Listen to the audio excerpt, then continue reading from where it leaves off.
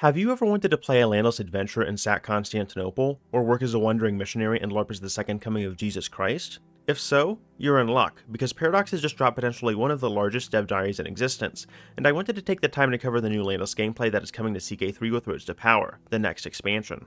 As a disclaimer, I was originally going to make a single video for landless gameplay, but this dev diary spans well over 10 pages worth of content, and this is only part 1 of 2.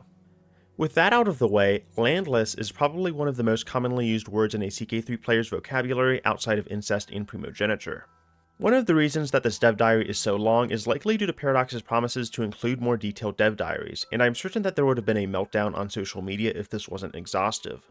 If you play with Roads to Power installed, you'll have the option to start as a landed character or venture across the map as a mercenary. Instead of staying cooped up in the brothel all day though, landless adventurers have tents that act as their hub, similar to how landed characters typically reside in individual counties. What's different is how camps develop for landless gameplay. These camps can be easily moved to different locations, and they also come with their own objectives and flavor. Just like in real life, you too can simulate being a wage slave with a corporate 9-to-5 in Crusader Kings 3. New scroll icons on the map indicate contracts that characters can take in order to earn a living. Contracts have varying difficulty depending on the type of job and who is assigning it. Likewise, jobs sent out by the Emperor are going to pay far more than a lowly count. Provisions are the new resource that was teased in the prior dev diaries, and the petty lowborns require sustenance in order to survive, unlike their purebred albino overlords. This is represented in the form of an apple icon. Alongside prestige, gold, and piety, it is a new resource that landless characters will need to keep track of. Mercenaries aren't entirely landless though, technically speaking. They have a domicile which is represented with a new interface, and they can spend gold freely to upgrade and customize certain improvements. Over time, these domiciles can be fitted to synergize with certain attributes. Prestige acts as a sort of reputation meter for landless characters, and it seems to have a far more measurable impact on how they interact with contracts compared to counts and hire. This is important for landed characters when making decisions, but it is vital that you are playing as a mercenary. More prestige means getting access to better contracts from wealthier patrons. The King of England isn't going to trust someone with no internship experience to clear out a camp of bandits that is disrupting his trade network, after all. And that's what makes provisions so important. All of the best contracts aren't going to stay in one place. As kingdoms rise and fall, you'll have to move across Europe, Asia, or Africa to gain wealth and make a name for yourself. This, of course, will require having a significant food supply, and if you are low on provisions, it will become increasingly difficult to travel. It also becomes harder to travel the more you upgrade your camp. So as you grow, you will want to think more about how you plan your next moves, which is a nice way to add in skill and complexity to landless gameplay if you want to ride things out. All of this involves using the Activities panel, which was first introduced in Tours and Tournaments. I like that the developers are using previously existing mechanics to build a stronger foundation for free and paid content, instead of starting from scratch each time with new expansions like CK2. I think this is a great compromise for players that are undecided on where they want to start out. Not every realm is destabilized in the start dates, and waiting around before becoming a landed character for a few hundred years should be a much more dynamic experience, and I am a huge sucker for enhancements to replayability. One of my biggest concerns coming into the dev diary was that mercenaries were only going to be martially inclined, which does make sense. You aren't going to care about stewardship or diplomacy as much if you're leading an army to sack some poor guy's capital because he didn't pay rent. Despite this, contracts are fairly diverse from what we've seen so far. You can see with the screenshot here that there are multiple approaches to completing the task, which means that the player character can choose to use a different attribute depending on how they want to complete the task at hand.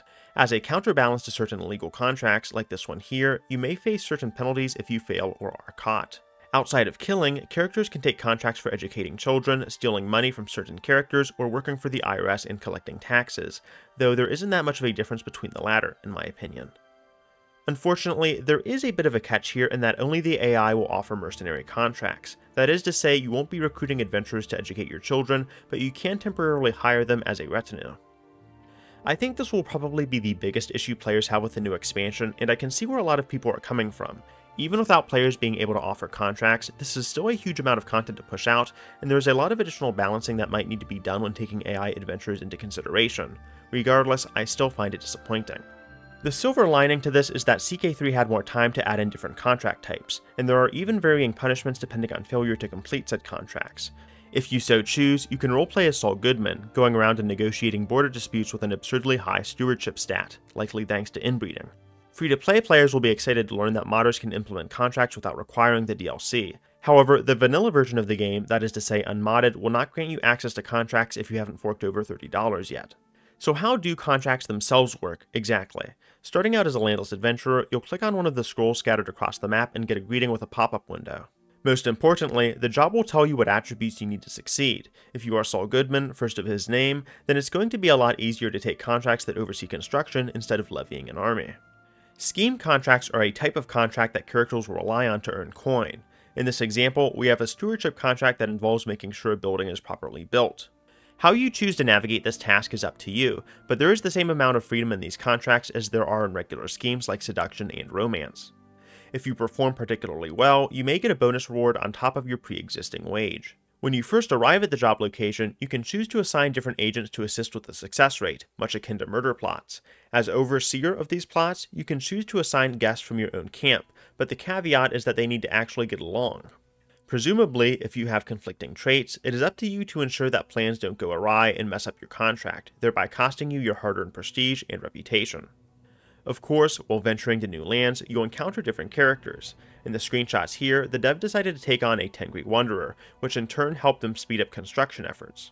The player can decide whenever they want to execute the scheme, which has a meter that displays the success rate. As there are deadlines, it's in the player's interest to complete these contracts sooner rather than later. We can see with the next contract that rewards do indeed vary. This contract offers less gold, but more provisions to compensate. Interestingly, with certain contract types like this one, you can actually loan out followers and trust that they do a good job, while you go off to complete other contracts. Unlike schemes, event contracts are more of a direct attribute check instead of filling out a progress bar. If you are very skilled and have a learning score of 30, then it makes sense to take event contracts and never look back. Alternatively, if there is a scheme contract that offers a significant amount of gold or prestige and you have several skilled followers, then it may be pragmatic to take it. Event contracts also seem to have more ways to solve them, and are therefore less straightforward. The next contract type is a blend between the two, and involves interacting directly with activities. If you want to get from one place to another and just so have spare room in your caravan, travel contracts involve transporting valuable clientele in exchange for gold. Here, the character is able to decide whether or not they want to move their camp or loop back around once the mission is completed. In this image, the adventurer travels through Persia during the intermezzo, which makes the potential reward of 44 gold all too measly for such a massive undertaking. These contracts don't seem to rely heavily on one specific skill, but rather a myriad of decisions to ensure that you reach your destination safely and on time. On top of this, the guest also acts similar to a follower, meaning that you need to cater to them in the interest of getting paid, and ensure that they don't do anything stupid. Counselor contracts are more in line with the scheme contracts that we saw earlier. While there hasn't been too much detail about what distinguishes a counselor contract, it appears that they focus more on increasing the success rate of individual tasks that a council member is performing for their liege. In this example, the player takes a job to increase county control, which is a fairly straightforward ticker for landed characters. On the flip side, this type of contract is a faster way to get access to a higher level liege that you may not have access to otherwise with your current prestige level. If you take an even closer look, the event actually provides several options on handling the peasants. You can either move your camp closer for a higher risk, or stay in a different county and handle things from there. Either way, success depends on gathering peasant support, but you could also turn the tide of peasants against their liege and potentially stage a revolt. The last type of contract, mercenary contracts, are quite simple from a glance. You have a big hammer, someone in way over their head pays you money to whack someone, and you do just that. Something interesting that popped up in one of the screenshots is that dismissed followers can come back to your camp. Whether it takes 1 or 20 years, these characters can come to you with new traits, attributes, and even religions. This didn't seem to be the case here, but it opens up an entirely new way to handle characters that have more freedom, unlike courtiers. The mercenary mission goes to plan, with a few decisive battles later resulting in the army being able to liberate an occupied province. This is in part thanks due to how many troops the player has acquired up to this point after 10 years of adventuring, but I think this opens up an incredible amount of opportunities to some skullduggery depending on how devious the players are feeling. What if the liege doesn't have enough money? What if they refuse payment altogether because they are greedy? Potentially, you could sack their capital and depose them altogether, but this is just me theorizing. Let me know what you think about the contract types so far in the comments down below. The role of patrons is a new feature added with Roads to Power that has larger implications for landless gameplay. If you've been looking closely at the screenshots thus far, you may have noticed that successful contracts have resulted in quest givers being added to this list. But what exactly is the role of patrons? To put it quite simply, it's a long list of the CK3 equivalent of OnlyFans or Patreon supporters that you have a past history with. If you build enough opinion with them, you can choose to exchange that opinion for favors, artifacts, troops, or even possibly land if you decide to settle down after some hard work in the brothel. With brothels in mind, every realm has a seedy underbelly, and CK3 is expanding the amount of ways that you can screw over other characters. Moral compasses are a source of weakness, after all, and becoming a murder hobo is completely ethical as long as you are not caught. Likewise, criminal contracts can make you eligible for imprisonment depending on failure, and you cannot add characters that you cross to your role of patrons, for obvious reasons. Additionally, you will also acquire the new gallows bait trait. If you perform a contract for Peter Baelish and burn someone's property down, people will begin to have a negative opinion of you as a cutthroat and a sellsword. Aside from the negative opinion modifier, characters with the gallows bait trait can become surprisingly diversified. Even though both a hedge fund manager and a YouTube content creator such as yours truly are criminal in nature, they have very different skill sets. This is separated into the branches of bandit, trickster, thief, poacher, and marauder, acting like the hunter trait that is leveled up through activities. But if you are weak of heart and wish to reform yourself, then you have multiple options through the wipe slate decision. The easiest route is going to be paying your back taxes to Uncle Sam and forking over some prestige, but some of the more nuanced options are going to be revealed in the second dev diary. With travel, provisions are ever increasingly important, and you can spend your earnings on adding improvements to the camp, like in the form of a baggage train which can boost provision capacity. Onagers aren't going to be eating as much as a full-grown horse, but if rations are low, why not have more horsemen for a 2-in-1 meal deal? This is a question to save for the cons. On the topic of cons, hunting and falconry can also be reliable ways to obtain provisions while leveling up other traits. In the main camp menu, certain upgrades can help with managing provisions, while others may improve disease resistance or even trade some boons for some buffs like we can see here with Golden Plague resistance. While at camp, you'll need to manage your own internal tent politics like a miniature Game of Thrones reality show. Followers are broken up into 3 categories based on their opinion of you. The amount of individuals in the supporter, complacent, and detractor tiers affect the overall camp temperament, which in turn can boost or hinder your army strength and scheme success. Depending on individual character traits, you will need to be more careful with who you choose to sleep with, and whether or not they have useful allies. Dismissing someone from your camp who is friends with half of your followers could very well cause all of them to leave, which has drastic repercussions.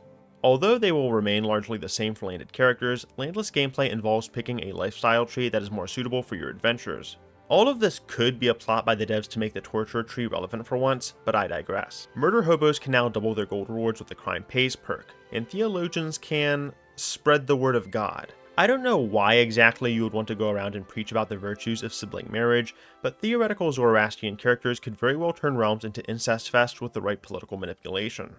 I really hope to see some leeway for modders to allow the creation of entirely new religions or sects altogether to see some wacky interactions, but we'll see as things develop. Lisan al-Gaib could be upon us. Where the new lifestyle trees and camp improvements collide is with unique buildings like the Portable Shrine, which allows you to convert your followers into devout jihadists or whatever extremist sect you're cooking up. If you want to take things as they come, consider hosting a camp revelry with your followers to improve morale and get to know them better. Adventurers cannot host feasts or other large-scale activities, but there are opportunities to liven up the camp, so to speak. If you go far enough down certain trees, you can even request feasts and other events from your liege. All in all, Roads to Power will update over 900 events, 200 decisions, and 160 plus character interactions when it drops in September. To close out this absolute behemoth of a dev diary, let's talk about the elephant in the room: close relationships. If you decided to touch grass and fall in love with one of your followers, then you may have children which can inherit your camp and all of the accompanying titles. Once you die, your oldest child that is a follower will inherit. If you are childless, your next closest relative that is a follower will inherit. Otherwise, the character with the highest prowess inherits. If you wish to directly designate a successor, they will become your dynasty and create their own house immediately. Next week we'll get into some of the heavier details such as land acquisition, but I wanted to look at some of the Q&A responses before closing out the video, which can be quite extensive. First and foremost, adventurers can start new faiths, but the developers say that it will be less grand. What they mean by this is purely up to speculation, but I imagine that there will need to be significantly more investment from characters before you get people to actually convert to your religion.